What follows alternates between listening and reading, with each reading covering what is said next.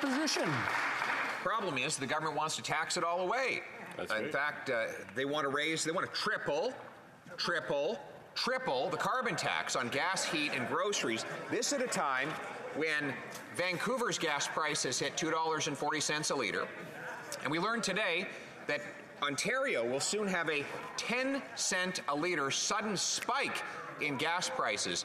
This is exactly the wrong time for a tax hike. Will the government cancel its plan to triple the tax?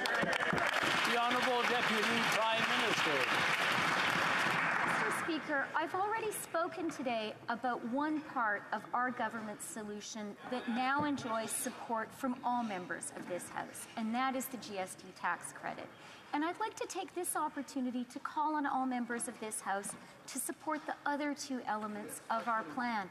The $500 payment, one-off payment, to help Canadians struggling to pay their rent. Surely that makes sense to everyone. And supporting Canadian kids to be able to go to the dentist. Who in this House thinks a child under 12 shouldn't go to the dentist just because their parents can't afford it? I hope we'll all support these wise measures. Honourable Leader of the Opposition.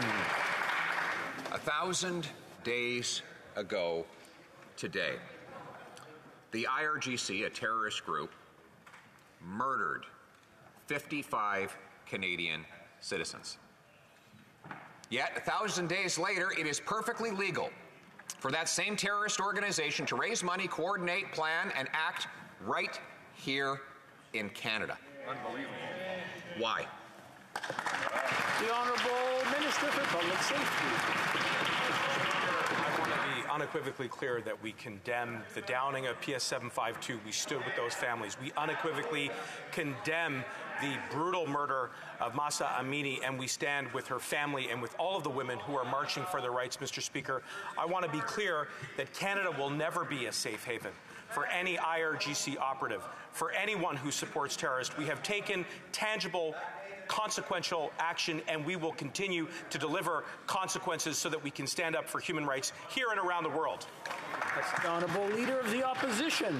But Canada is a safe haven for this terrorist group, which killed 55 Canadian citizens by shooting down a civilian aircraft.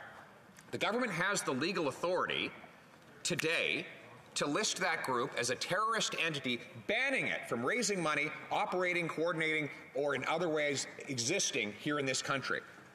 1,000 days after this murder of our citizens, they have not done so. Why? The Honourable Minister.